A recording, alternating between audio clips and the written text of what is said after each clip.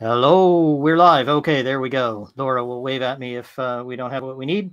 We're going to show a slide sideways. So get ready, turn your head sideways, get ready to look at something slightly funny. Apologies to everyone for starting a couple minutes late. We'll give people a chance to arrive and say hello during that time to people who are watching this on a recording. If you're wondering where you are or why you're here, you're at my live stream. I'm Squirrel. This is the Squirrel Squadron. And here on the Squirrel Squadron, we like to get together with tech and non-tech executives, and we talk about things that can help technology teams be more profitable. So I'm going to check with Laura that we've got everything as we should. She'll give me a wave if we're all right. Laura, we coming through okay? She says yes. Okay, good news. All right. So I'm going to assume that everything is working as it should. If for any reason you need to leave, that's okay. Don't worry, because this will always be available as a recording. The best place to find it, of course, is the Squirrel Squadron forum. And on there, you can discuss all kinds of interesting topics. We were discussing how to handle remote teams and how to build a career ladder, all kinds of interesting and important topics. And I'm always there responding and commenting. So, and you can get these recordings. So that's the easiest place. It'll also be here on YouTube or LinkedIn or Facebook or wherever you're watching me. What's our topic today? Well, it's risk. And risk gets such a bad rap that I'm going to try to convince you that your tech team should be using risk, should be taking risk, should be doing more risky things. And that's something that scares a lot of people. So if you're feeling nervous or frightened, make sure you're centered on your chair, get comfortable, do some breathing exercises, because I'm going to help you to see how risk could really change your point of view. And one of the things I'm going to make you do is turn your head sideways, because I have not been able to get this blankety blank slide to show the correct way around. So I'm going to show it sideways. We'll see what happens. Anything else I wanted to mention? Well, we have a number of other events coming up soon. So if you're interested in this and more discussions of this kind, we have a live one coming up 7th of July. That's on detecting and handling tech baloney. So when are you getting a line of bull? And what should you do about it? Well, that could be from a vendor, from your own tech team telling you, yeah, it'll be done on Thursday, and you're tired of hearing it.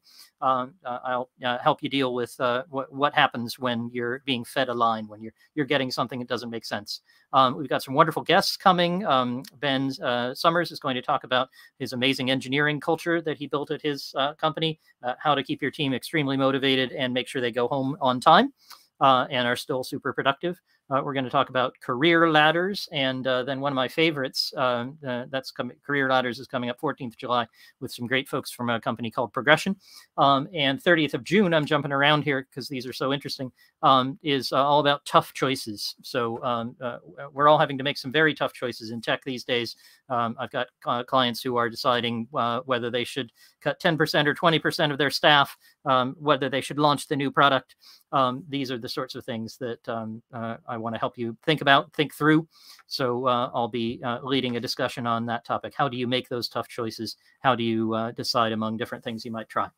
Okay, so let's get started. And I'm very sorry. I thought this would be very easy to show, but for whatever reason, Chrome or StreamYard or both are just insisting on showing my slide sideways. So really sorry, but I think all of you are capable of turning your head the correct direction. I think that's the direction on your screen, although it now makes it upside down for me. This is the tilted slider, and it's usually not this tilted. Usually it's tilted so that it's sloping from upper right to lower left, and it starts with productivity in the upper right and predictability in the lower left. And it's a slider, like the slider that you might have seen on a radio or on, usually they're not physical anymore. There's a helicopter going over my house, so we get all sorts going on. But the slider allows you to move up and down where you want to be set, where your team should be looking. Should it be looking to be as productive as possible, to be trying things, to be out there experimenting and iterating and doing more? If things go wrong, well, that's okay. We're going to deal with them. That would be the productivity angle. Usually a startup, a very small startup that's, think of Apple in the garage. They're the ones who are there on the productivity scale. And then completely at the other end is NASA. Right. So I looked it up for the book I wrote with my colleague, Jeffrey. Figured out that NASA produces, I think it was something like 100 lines of code each year for each developer. So you can imagine the very slow, very cautious, very thoughtful productivity focused activity that NASA engages in. And you can see why they would, because if they miss the predicted date, if they don't have the rocket on the launch pad with the right software on the right date, guess what? The rocket isn't going to launch and they'll miss Mars, and Mars isn't going to wait. So there's a really, really good reason why they need to be down at the productivity end of the scale. I hope you all still have your heads turned so you're seeing this the right way around, because I'm about to get to why it's the tilted slider. Now, as I say, it's not usually this far tilted. Usually it's just tilted this far, so it's tilted something like this, and you can move the slider up and down, and there's something that pulls it downward. There's something that pulls it toward predictability. And that is the desire for control, or if we look at our title today, it's the desire to have less risk. So my question to you out there, and I want you to comment in the chat. If we don't have a chat discussion going on here, we're not. This is going to be a short discussion. That's fine with me. I'll go walk the dog. But if you want to get questions answered, if you want to think through these issues, if you're struggling with a risk-averse culture that is being too productive, too far down on the predictability end of the slider, then tell me about that. What brought you here? What made you interested in reducing risk or increasing risk, dealing with risk better? What made this topic interesting enough to you that made you want to come? And what questions do you have? So I'm going to do my very best to deal with any questions that you throw in. There may or may not be lots of them. We'll see. Some groups that come to these live streams are talkative and some are not. So we'll see what happens. But please throw your questions in the chat. I would love to deal with questions about predictability, productivity, and the desire for control. So this is the framework that we'll use, turned the correct direction. So apologies. I'll try to debug my technology here so that you can think about it the right way. But just think about it this way. Get myself turned this right. There we go. On the upper right, we have, I hope you're seeing it the same way I am. On one side, we have productivity. On the other side, we have predictability. And we have a desire for control that keeps pulling us down this direction. Now, I see this all the time at my clients. So I have one that I think had just instituted, I was just talking about them earlier today with some of their investors. They had instituted 3 or 4 different complex steps between the time when somebody had an idea and when somebody could try it out with customers. And they said, isn't this wonderful? Now we're being very disciplined. We're really thoughtful. We really have these things defined well. Aren't we doing a great job? I said, no, we're not doing a great job. We're avoiding the potential benefits that we could get from taking a risk. And wouldn't it be great if we put something live, we released a feature, we built a piece of software, and we showed it to other people, and they said they didn't like it? Wouldn't that be great? That was not their attitude. Their attitude was, we cannot fail. We cannot do something that will not work. That's the death knell for us. We're not going to allow that to happen. And I think that's just one of the most dangerous attitudes you can take. So I'm wondering, are you guys out there taking an attitude like that? Are you seeing people in your organization who have a design sprint, a high-level design sprint, a low-level design sprint, a definition sprint, followed by actually building some code, and then a release sprint? If I counted that up right, and if it's the usual 2 weeks, we're at something like 2 months now. And it is not unusual for me to have clients who bring me a process that looks something like that. It's really safe. It's down here, far down on the predictability end. Produces a lot of predictable results. Not usually what tech teams are all about. Not the way that we can get the most value out of a technology organization. So if you find yourself in that situation, if you find yourself in an environment where the risk register is king, where the change committee has to meet before you can decide to do anything, if you find yourself in that kind of situation, then this is for you, because we need to do something different. And the first thing you can say is, we have an unhealthy desire for control. Do we really need this much control? And sometimes just asking that question will change perceptions sufficiently. So my first piece of advice is start by questioning, how much do you really need this? How much do we need this levels of approval, the careful predicting of our roadmap, very detailed estimation? Do we really need all that? My answer is usually no. So then there's the question that you're naturally going to ask, I think, and ready for your questions in the chat whenever you'd like to share them. the question I often get here is, why on earth are we allowing this process around us to stop us from acting? So that's one of the things that I'll talk about soon. What process could you individually use? What could you do so that you can be more risk-friendly inside possibly an organization that's very risk-averse? And I've done that quite a lot, so very happy to answer questions and comment on them. We have Ian, who has a long comment, so I'm just going to read it out rather than, if I put it on the screen, I'll have to look over it. No question, but in our organization, we have huge change approval boards. Many people need to approve production releases where most don't understand the change, but as long as Bob is okay with it, I'll approve too. Excellent, Ian. I've been there many times. I really don't see the value that these additional approvals bring. Where is risk being reduced? I just see productivity being affected. Ian, I promise I don't know Ian, and I didn't pay Ian to ask this question, but I wish I had. Ian, we should talk some more because there's lots we can do here. But Ian is illustrating perfectly the kind of risk-averse, low productivity situation that many of my clients find themselves in. And I'm just about to talk about, Ian, some suggestions for what you individually might do to change the attitudes and the actions. So we're going to deal first with the attitudes. How do we start to change the culture in the organization so you see these things differently? You may not succeed there, right? So your mileage may vary, but I want to talk about some ways that I've found that are successful in breaking up that habit and reducing the desire for control that unrealistically pulls you down the tilted slider. So that's one. And then the next thing I'm going to talk about is, let's suppose we aren't changing the attitudes. How can we adjust? How can we deal with the risk situation in the environment we're in? What can we do to change it? So Ian, stay tuned. More coming. If anybody has to leave, this will always be here as a recording, and you can find it on the Squirrel Squadron forum. So let me deal with Ian's question. And we've got a few from Sanjeev as well, which is fantastic. Thank you, Sanjeev. I'll come back to those, but let me deal with these notions of changing attitudes. So the first one I want to talk about is something called coherence busting. And what often happens is that other people will make assumptions which lead to fears, and those assumptions are never questioned. So somebody says, well, this makes sense. It would make sense. And it would be coherent. It would be a rational explanation. I could understand it if we said, hey, look, the regulators will never let us release a feature without a full security test. Right? Our regulator would come and kill us.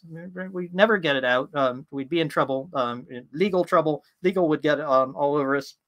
I've been in situations where I was dealing with a merchant bank who had to check everything for us from Gibraltar. You can imagine that was not a very speedy process. We had to phone. We had a big phone bill to Gibraltar, phoning for every single change we wanted to make in what was essentially a bank for children. So I've been there. I've seen that. And the challenge is that no one's ever thought about what the other options might be. And I'll deal with it briefly. I'll go into it more if people are interested. And it's in Agile Conversations, my book with Jeffrey Frederick. But the basic idea of coherence busting is that although people like coherent stories, they like a story like the regulator won't let us, or in Ian's situation, the change approval board won't go for it unless Bob goes for it. Those are kind of assumptions and beliefs which aren't questioned and which come very coherently. They make sense. Hey, it would make sense if people on the change approval board all agreed and they kind of had it set up beforehand and they knew what they were going to approve. That would make sense. That's a coherent story, but there's not a lot of evidence for it. And that's where coherence busting can really help you to change your mindset and therefore approach the situation differently. So the process of coherence busting starts with coming up with a ridiculous, intentionally absurd explanation. The change control board is dedicated to stopping us releasing because they're actually secretly in the employ of one of our competitors, and they're trying to sabotage our company. Now, this explanation is pretty unlikely, right? That's probably, I'm using Ian's example, it's probably not what's happening to Ian. But it is at least as well supported by the facts as some other beliefs that people on that change control board might have, or that you might have about them. So if they believe the regulator won't let us, if they believe this doesn't match the strategy and we can't alter the strategy, if they have those kinds of beliefs, you can suggest other beliefs which would also match the facts. And you don't have to start with the ridiculous ones. That tends to get your brain juices going. But you could say things like, we've gotten so used to following what the change control board does and checking with everyone before we put anything live, that we've forgotten that other options might exist. And another possible explanation is we've been pressured by our investors into being conservative, and we believe that the board won't allow us to take certain kinds of risks, but we haven't actually asked the board. So the coherence busting process is start with a ridiculous explanation that would also match the facts, come up with several more, 3, 4, 5. What Jeffrey likes to say, my co-author, is if you can't think of 5, think of 20, because that will be easier. And what you're trying to do is generate lots of explanations which could help you, and these are explanations for you, which could help you to approach the situation differently. And to think, well, gosh, maybe I don't have to have the change control board's approval. Maybe the board is more approachable than I thought.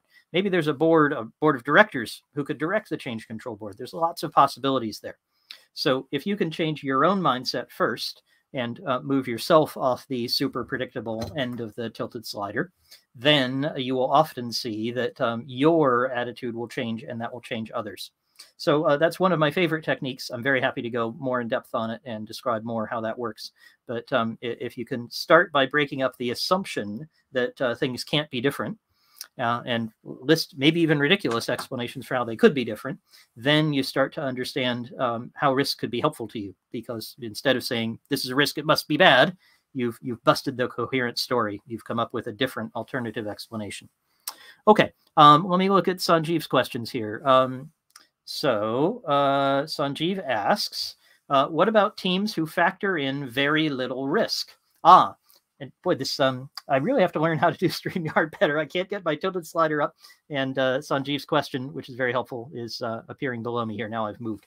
That should work better. So who factor in very little risk. So Sanjeev, I'm assuming that you have kind of an opposite problem to Ian.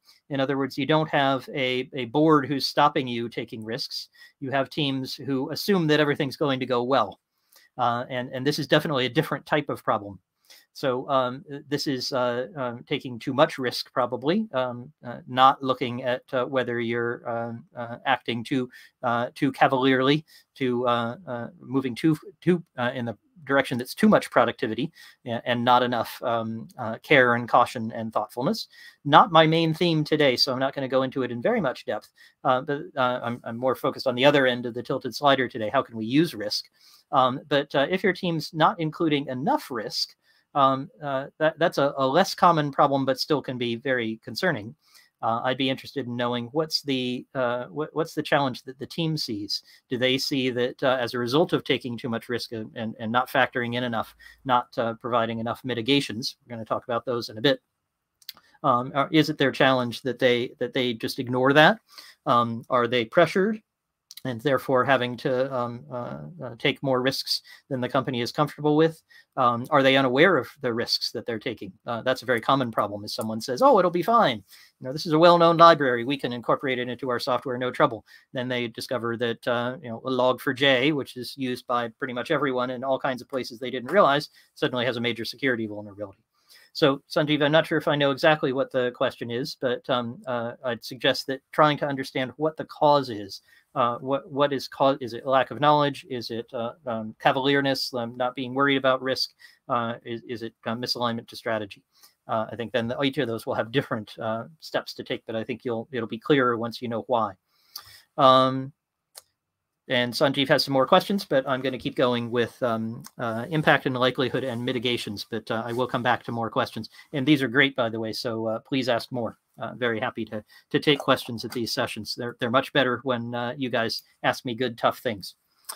I just want to mention a very standard thing in risk management. Probably most of you heard it before, but there's one twist I want to add to it, just because the analysis is helpful. This could help Sanjeev in your situation where teams are not analyzing their risk well, and that is the impact versus likelihood metric. Now, sometimes that's presented more as a slider or as something that kind of varies from low impact to and low likelihood to high. But the thing I want to think about is kind of one quadrant out of the 4 possibilities. You have high impact. In other words, the risk happens, something bad happens, and it hurts a lot of people. It causes a lot of loss. The profits go down.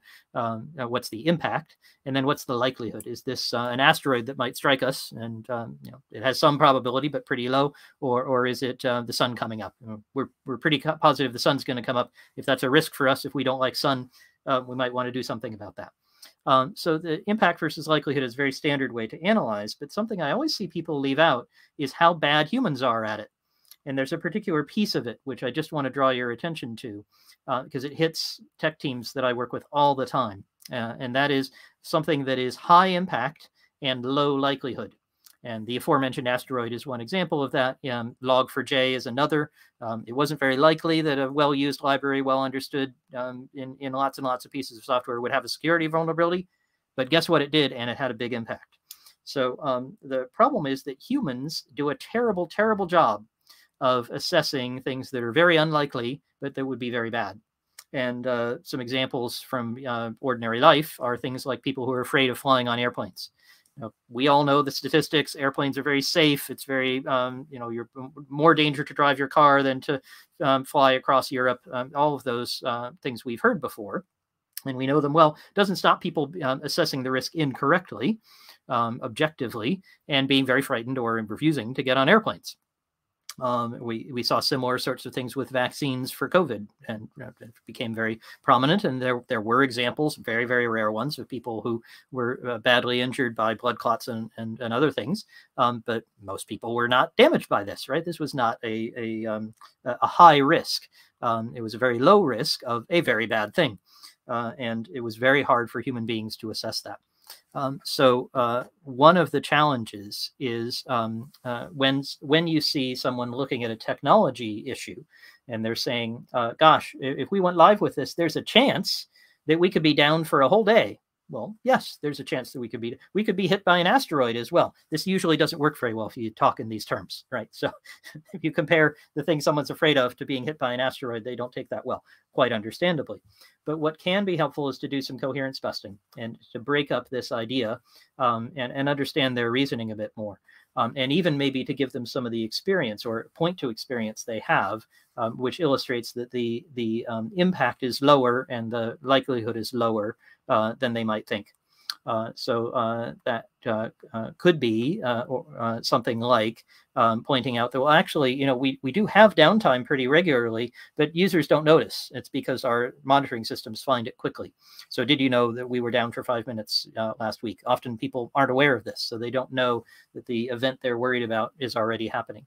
Or they'd like to hear about some of the mitigations that you have in place, which we're just about to talk about. Or they'd like to, they find it helpful if you can do a test.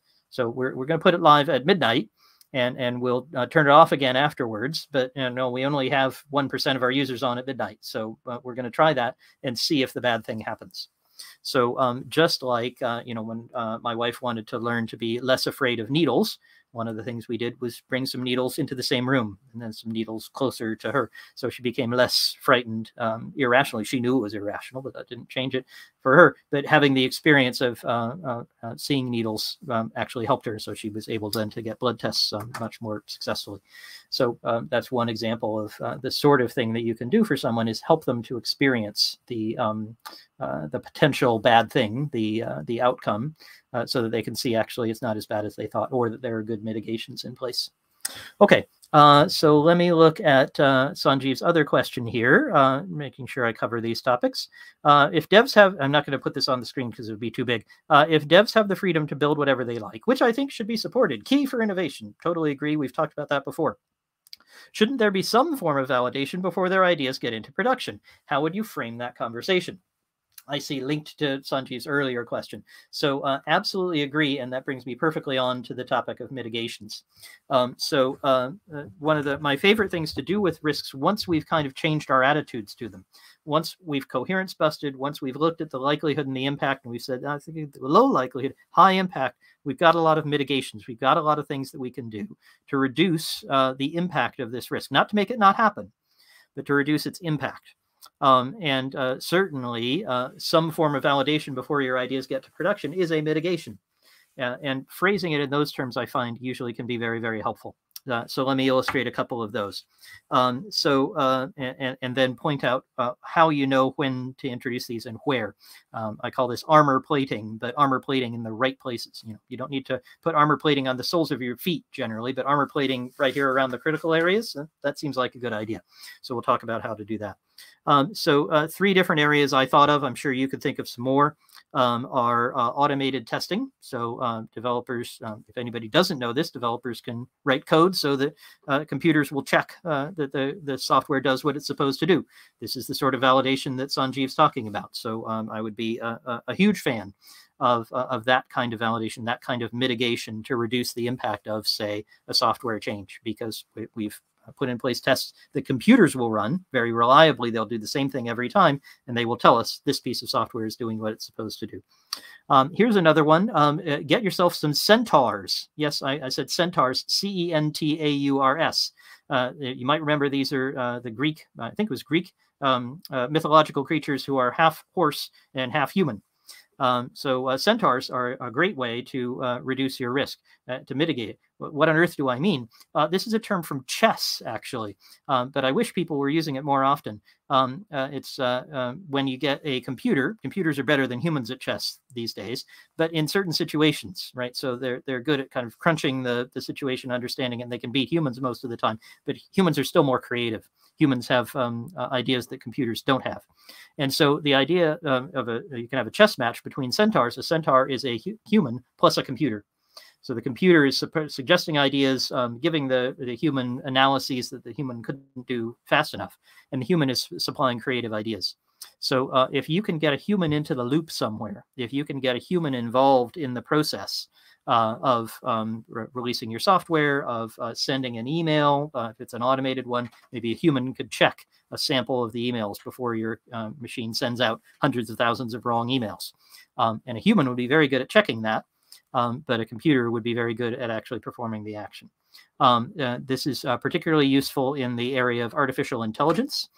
So I have a client right now who they're dealing with image recognition. So they want to check that images are the correct images or the incorrect images are filtered out. And this is a hard problem, both for humans and computers. But a human plus a computer is a better combination than either. So a computer will recognize, well, there's kind of a pink thing in the middle of the screen, and it's sort of shaped like a person, but I'm not sure exactly what it is. And you show it to the computer, to a human, and the human says, oh, that's a hand. That's Squirrel holding up his hand. That's what that is. So we would recognize that as a picture of a hand. They have this kind of processing in place. Actually, I have a couple clients who do this kind of thing, where you have a centaur, a human, working with a computer that actually does the mitigation, that checks that the software is doing the right thing. And you do that in production with live data. The last area I thought of, just as I was scribbling these down before, is any form of loose coupling. So there's a whole wonderful book that I'd heartily recommend called Normal Accidents, and a follow-up the guy's name is Chris Clearfield. I can't remember what his book is, following on from Perrow's Normal Accidents. But all of these are about how bad things happen. What is it that causes bad things to occur? Crashes of ships, spacecraft that bang into each other, nuclear plants that melt down. So these are studies of these kinds of situations. And software, of course, is one of the worst offenders here, right? We can create very catastrophic situations very, very quickly, usually because we tightly couple them. And there's a whole analysis in the book of tight coupling and loose coupling and how you get there. But my favorite example of this is the flash crash. So this is when there was a piece of software that went rogue, and it literally sold as much shares of stock that a hedge fund had as it possibly could, and ran them hugely into the red. They had to be rescued and so on in about an hour. And it was simply because they had no humans in the loop. There was no mitigation, and they had no control over this piece of software. It was tightly coupled to other pieces of software. They didn't understand what it was doing, and they couldn't stop it. So this is kind of the worst example, so the complete opposite direction of from the kind of mitigations we've just been talking about. The mitigation you would take is to loosely couple your systems. So for example, if they had a setup so that there was a piece of software that was saying it would be a good idea to sell these shares of stock, and it was separated from another piece of software that said, let's buy or sell whatever the shares are, they would have been much better shape, because this one might have gone rogue, but this one could be controlled. And so because there was a loose coupling between them, they could break the coupling. In fact, what they had was, in order to trade as fast as they could, they had the system that was making the decisions tied up directly to the exchange. So they would make all the trades instantly. This is very bad in normal situations, and is a way of creating increased risk where you typically don't need it. So there are just three examples of mitigations. These are the armor plating that you can put around your system to reassure people and to reassure yourself that the risk is mitigated, and that would allow you then to move faster. Now, how do you know where to put these? And this is my favorite piece here. If you take away no other piece of advice, use this one, because it stood me in good stead for many, many years. That is, put this armor plating where the software tells you to. What does Squirrel mean? How would you know where the armor plating should go? How does the software tell you? It tells you by having problems. So, for example, I had a piece of software that was worst spaghetti you've ever seen. I had inherited it. It did its job, but man, you touched it any place and everything would break. And we got very used to that in my team. And we weren't able to fix it all at once. But what we did have was we had regular requests for changes and updates in places where the software didn't do what it was supposed to do, or where the needs had changed. And so our approach was very simple. We put in place these kinds of mitigations and improvements and refactorings and improvements and rewritings and changes. And we did this only where we had requests, only where we had problems. So the About page on our website, which kind of told the story of our founders, you know what? We never changed that because no one ever asked to make a change there. The story hadn't changed. There wasn't any update there. It wasn't getting a lot of use. It wasn't a place we needed armor plating.